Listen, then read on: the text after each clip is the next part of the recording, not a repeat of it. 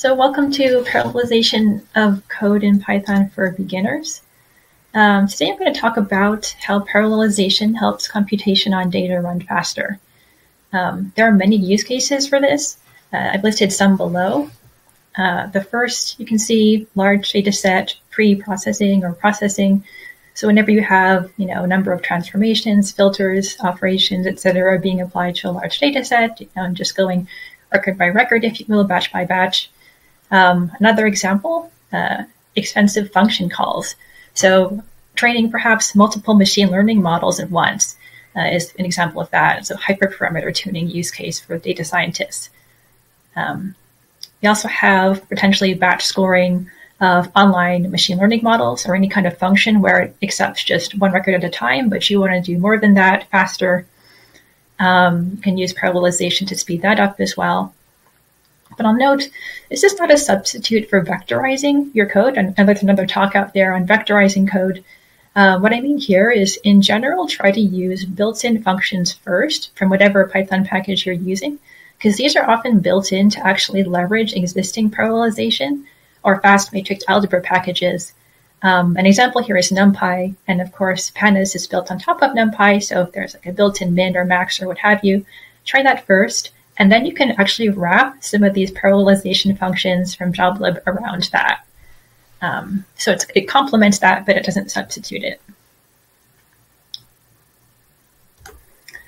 So when can we use parallelization and how do we recognize those use cases? You can really use these techniques when we don't have dependencies across data or calculations. So certainly low-hanging fruit, if you have two tasks you want to execute on data, but they don't depend on each other, then perhaps there's no reason why you can't run them simultaneously if you have enough computing cores on power to do so. So below I have 3 example quote-unquote graphs of computation to illustrate potential dependencies in different jobs you might want to be running. Hey Cheryl, I'm really sorry. Are you sharing slides? I don't think. Yes. Can you not see them? No, I don't think so. I think if you look at the bottom there, all right, the present button. Yeah, I want to make sure everyone can see those. Yeah, can you see it now? Like when I'm flipping between? No. No. Oh, I see. I didn't hit the present desktop. All right, yeah, share screen. Let's see what that does. I know this will hopefully. Oh. Okay. I am sorry about that. Wow, that looks good. Now you can see it. Very good. Okay. So, yeah. All right, going back to here's the graphs of computation. Let me know if you can't see it. But on the very left, so we have one example of just a pipeline. And a pipeline, I mean you're running through different stages in computation sequentially. And the thing about this is that there might be dependencies between different stages of computation, different steps. So here I have kind of a modeling pre-processing example. And, say I first want to apply a filter to select a certain date range of my data. And then after doing that, and only after doing that, do I want to apply some kind of string matching via a regex filter. Well, in that case, I can't actually parallelize those 2 steps because I only want to do the second step after the first step. However, what I could do is, in order to speed up this computation, computation tends to run faster when you're processing smaller batches of data. So what I could do is I could actually break up my data set into multiple chunks and process each chunk through the pipeline separately. So a second use case might be this middle example of model scoring. So say I have some kind of an online model that's built to just handle one record at a time. In this case, what I could do is, it's the same function being applied to every single record in the data set. So what I could do is I could break the data set into, X many chunks and then just run my scoring operation, on different chunks in parallel. So again, recognizing similarities across the computation and independencies amongst the data or what have you. But on the very rightmost side, I have an anti-example of model training. In this case, I really like to Say I'm building some expensive, long-running machine learning model. I'd really like to be able to parallelize the learning of that model on data. But unfortunately, I often cannot do this. And there are a couple reasons for this. The first is that when I'm training a model, I actually need to make use of the entire training data set at any given point in time to learn the weights. So that kind of breaks the independency between, being able to chunk my data and then run it through the pipeline or calculations, in parallel. Similarly, there's actually dependencies between each sequential step of the modeling algorithm process itself. So I can only do, step one after step two, because the way the weights are learned for this model, they actually have to happen in sequence. So, that makes this an anti-example. Now, what kind of techniques do we have for parallelization? Where there's two techniques, multi-threading and multiprocessing. I'd like to explain, what these mean, because I think these can be kind of confusing to newcomers. So these are really doing two different things. They're not really interchangeable. Multiprocessing indicates a paradigm for using multiple processors or CPU cores to execute computations simultaneously. Multi-threading, in contrast, is dealing with a single CPU core, but executing computation on that single core faster by making use of multiple CPU threads.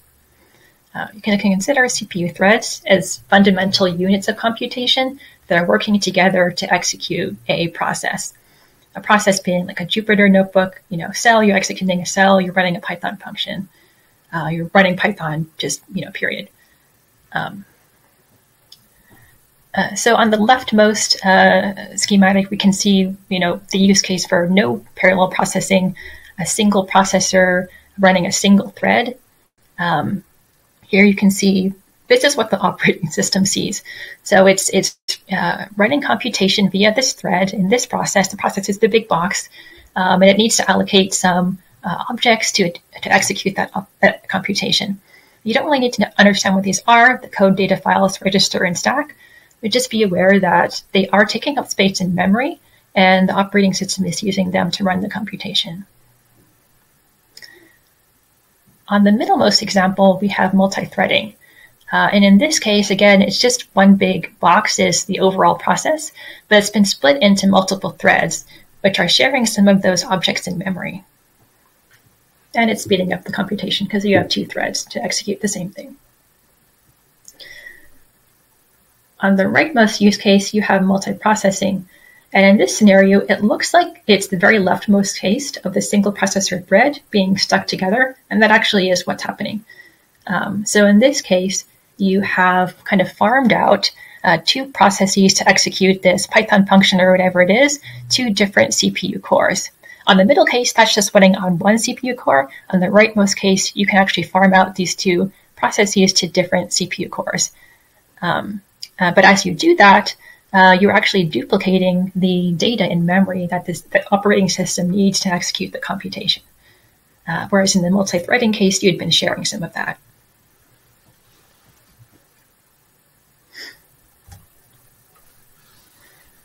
So multiprocessing is kind of safer because it does wall off these shared data structures that the operating system needs. It's easier to write, multiprocessing in that kind of sense. But it's also kind of potentially slower because there is that increased overhead. You're duplicating, those those objects that the operating system needs multiple times per process per core. So multi-threading, it does reduce some of that overhead. But again, it's kind of trickier to deal with. It's not really appropriate for every for a naive application because you have to be careful how the threads access that shared data.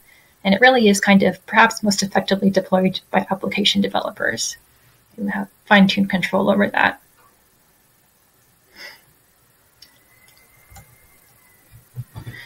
So we need to actually perhaps delve a bit into the pieces of the computer that we need to understand to effectively use multiprocessing and multi-threading. And the two pieces we need to understand more about are the cores or CPUs and memory. So the thing you should kind of takeaway is that for each CPU core, we can allocate a process in multiprocessing to speed up computation. Desktop computers today, this laptop that I'm working off here has 4 or more cores, so maybe that's a 4x speed up. Well, not exactly because there's overhead, but that's the general idea. So what are these processes that we've been talking about? Again, to kind of reiterate, processes are computing tasks like running a Python function or a Jupyter notebook cell, whereas threads, in contrast, are fundamental computing units of a process, and processes themselves can be multi-threaded to make computation run faster or more efficiently. So another example is you have a browser process, and a given thread in that process might be to control the back or the forward button. Another thread might be to control the scroll bar or to make some backend data request to a server or something. So we can have parallel computing by running processes in parallel on separate CPU cores. That's the use case we're going to focus on. As well, you need to consider memory and the specific memory requirements of your job. So consider again that if you're doing many tasks in parallel, that computation is, depending on what it's doing, it's creating objects in memory, it's destroying objects. It needs some kind of memory for scratch space. As well as that, you might be passing in large large arguments to the inputs of your function. That will take up space in memory. And remember that, in the multiprocessing scenario on the right here, for each core that you parallelize your computation, you're duplicating those objects across those cores. So in an extreme case, you might run out of memory and you might actually crash your computer. One note, on Linux, you can run the top command to actually see your running threads and processes. And to kind of clarify what we mean about multiprocessing here, consider that you have a single core computer. Well, if you run top, you'll actually see multiple processes running, but that does not mean that they're multi-processed. You only have one core on your CPU, so it's not running in parallel. What's actually happening is that the operating system is switching between all those processes very quickly. The only way to have parallel computing and multiprocessing is to actually have multiple cores.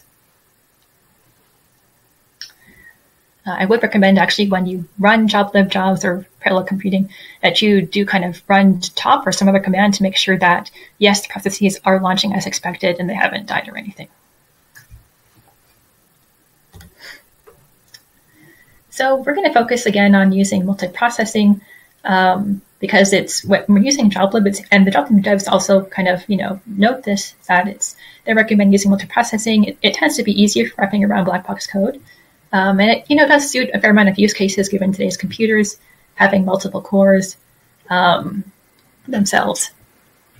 The caveat again is that if you're duplicating large data in memory because you need some input data to be shared, not only shared, but deployed to multiple cores, then that's kind of a downside.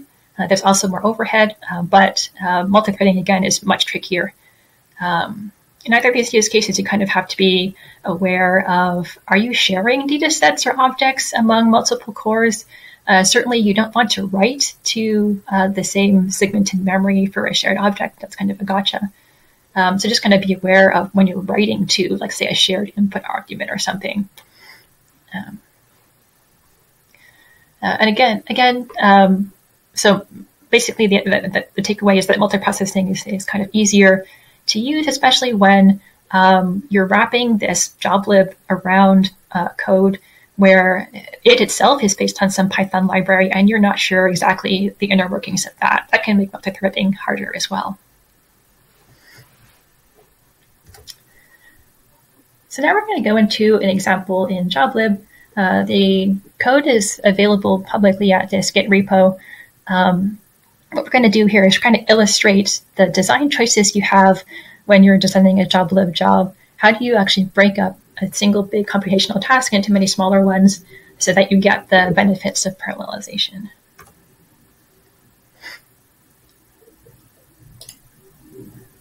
So hopefully you can see my browser. Yes, you can. Okay.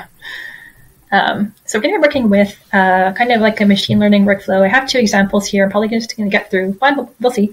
The first example is kind of data preprocessing, and the second is hyperparameter tuning.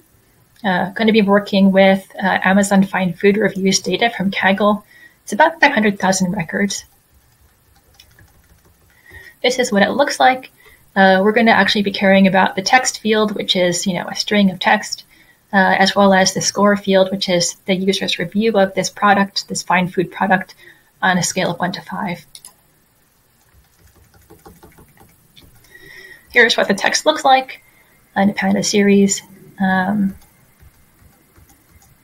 There's the distribution of the scores. 5 is best, and the scores are kind of weighted towards the high reviews of 5. Now, whenever you want to work with text data, it does tend to be more computationally expensive, and you want to get a sense of how long that text is. So here I'm just taking the character length of each review and looking at the distribution.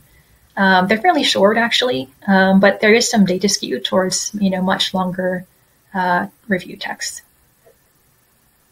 That tends to happen in nature. So identifying opportunities for parallelization, again, with this pre-processing, you're typically going to be going record by record, so that parallelization should immediately kind of leap to mind in that use case. Say here I want to do some, apply some regex filter regular expression manipulation of each record of text in my data set. Say what I want to do is I want to remove any sentences that are related to package delivery. And I only want to focus on the review related to the product itself. So here I have an example text, an example review. Liked it, the package arrived fast, the cookies were flaky and tender. And what I want to do is to remove this middle sentence because it's about package delivery. So what I do is I write a regex to identify any offending sentences, and then I write a function that takes in a string of review text with multiple sentences, that regex, and goes ahead and removes the offending sentence and returns the cleaned review text. Now without joblib, let's see how this performs. Here I am just, applying that function across my text, appended series of text. And I'm going to, I know this is kind of an expensive function to do, so I'm not going to try to shove the whole data set through it at once. I want to see how it scales. For 1,000 records, it takes only 1 second. For 100,000, it takes 2 minutes. So it looks like it's scaling linearly by the number of records here, which is good. But once I get past 500,000 records, it looks like it's slowing down and taking longer than linearly with the number of records. 500.6 thousand records takes 13 minutes. And so 2 things. One is that 13 minutes is kind of too long for me already. But the other is that the fact that it's slowing down after around 500,000 records indicates to me that the more data beyond this data size, I definitely want to consider parallelization because it's just going to take longer and longer to execute that code.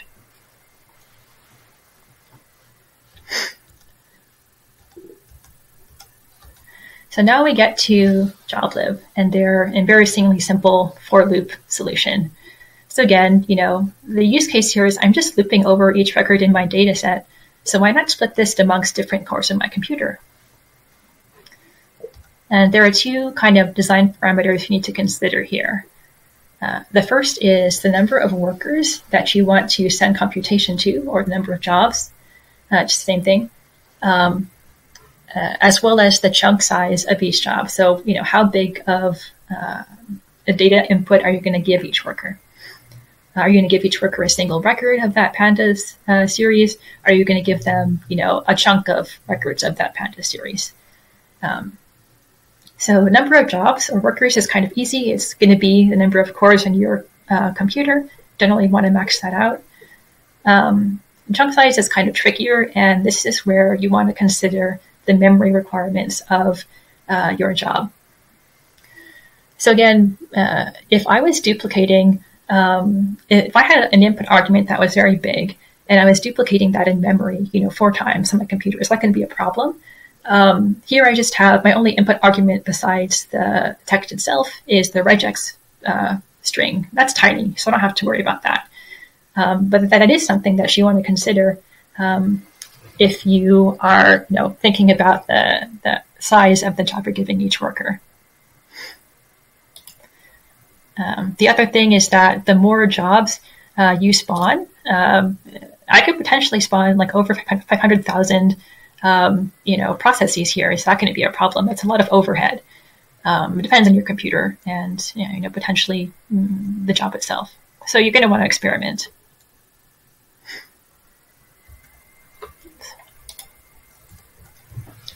So one thing that I do need to do this experimentation is I'm going to need to create a functional wrapper around my original function because I potentially want to give each core of my computer an iterable of text. If I want, to give them a chunk of, say, 100,000 records at once. So my original function only took in a single string, and then I applied that across my pandas series. But here I just want to wrap around it a function that's going to take it an iterable of strings, and then I'm just going to apply across that iterable my original function. So it's pretty simple.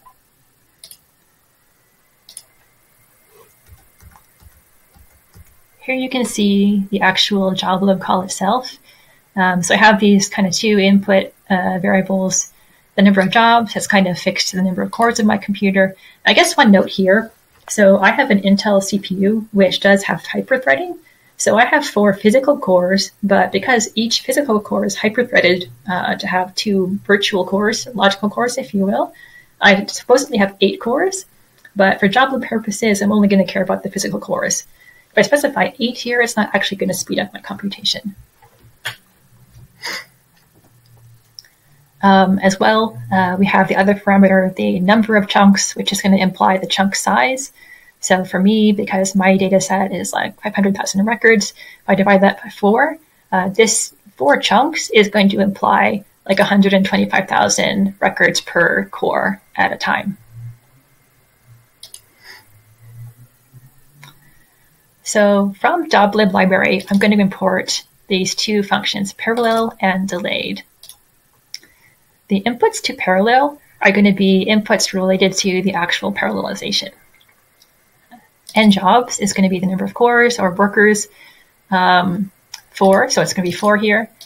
I'm going to prefer processes, which is again also preferred by the joblib developers, is that you go with multi-processing first in most use cases.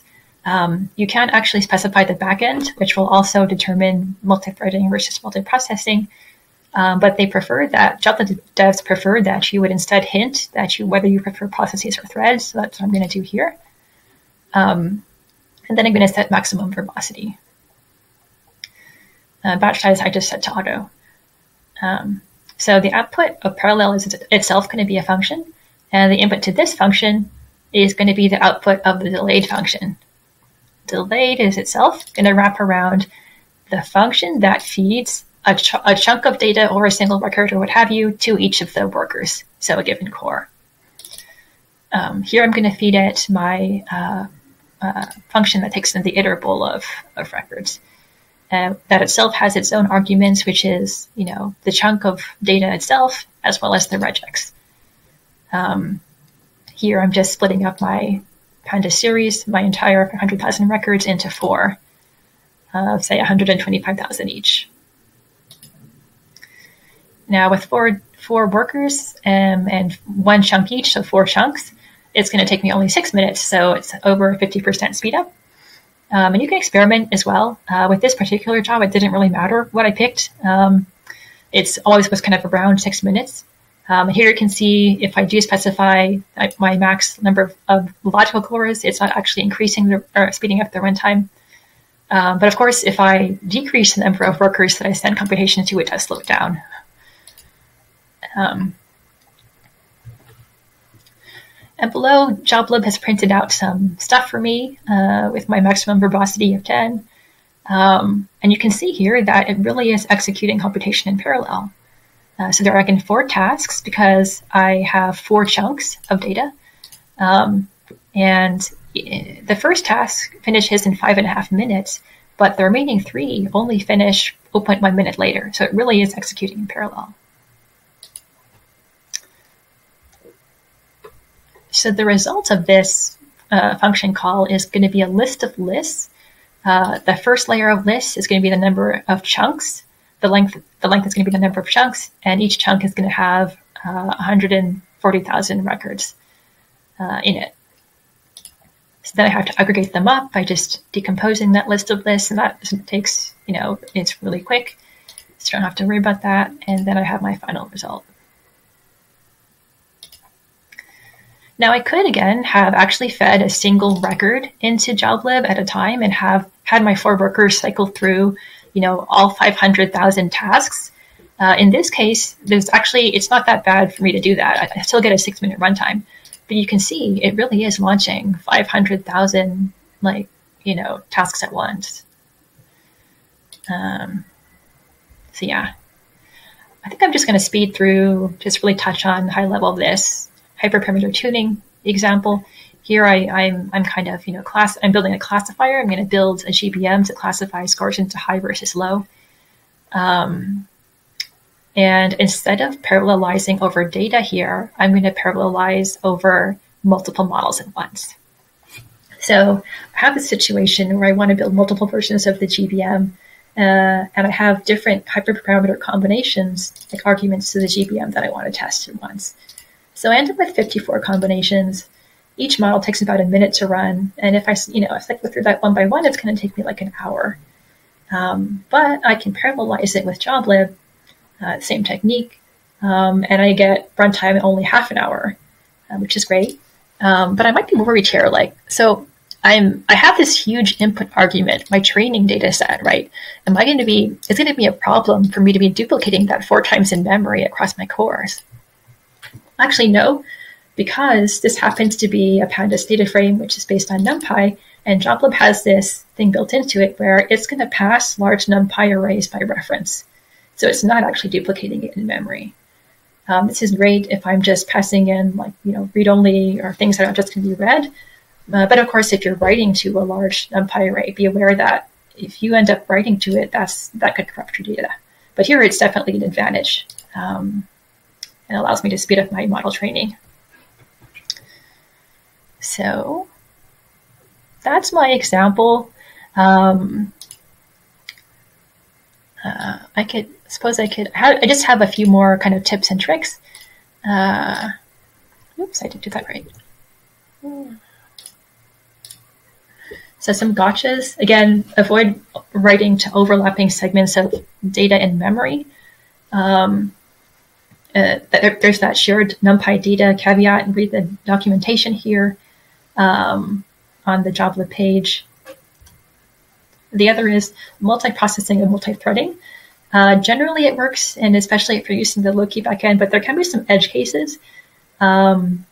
As well, I would note that multiprocessing calls to external servers may not be a good idea because the servers themselves have their own mechanisms for handling multiple requests, so your calls may go into a queue anyways, negating any effects of multiple calls. And then just some tips and tricks. Start out small and see how runtime scales. The one frustrating thing can be if your job crashes. It's likely because you've run out of memory in some form.